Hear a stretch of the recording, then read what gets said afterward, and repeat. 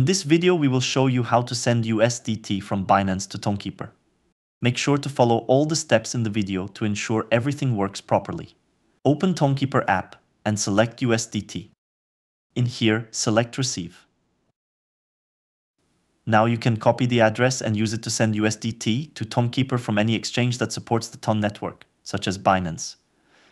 It's very important to choose the Ton network, so make sure it supports it. In this video, we will use Binance to transfer USDT to Tonkeeper. Start by opening the Binance app. In here, select Wallets on your home screen. Now you need to select the wallet where your USDT is located, for instance Spot. When that's done, select the Withdraw button. Next, select USDT. If you don't see it, use the search function to find it.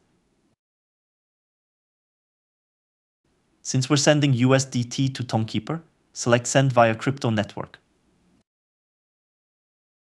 Here, paste the Tonkeeper address you copied earlier. You will now see that the Toncoin network is selected automatically. Tonkeeper is a non-custodial wallet, meaning each wallet has a unique address on the Ton blockchain. In contrast, centralized exchanges like Binance use a single address for all users and track individual balances in a centralized database. For transfers from a custodial exchange like Binance to a non-custodial wallet like Tonkeeper, you don't need a memo because the non-custodial wallet has only one owner. Just ensure you enter your Tonkeeper address correctly. However, when sending USDT from Binance to Tonkeeper, you need to fill out the memo field with something like Note required since Binance requires it. Note it cannot contain spaces or special characters.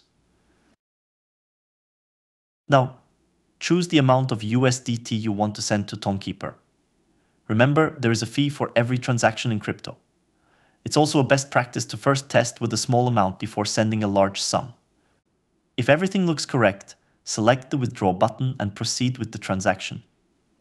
When sending USDT from Binance to Tonkeeper, the transaction must be approved on the Toncoin network before the USDT appears in your Tonkeeper wallet.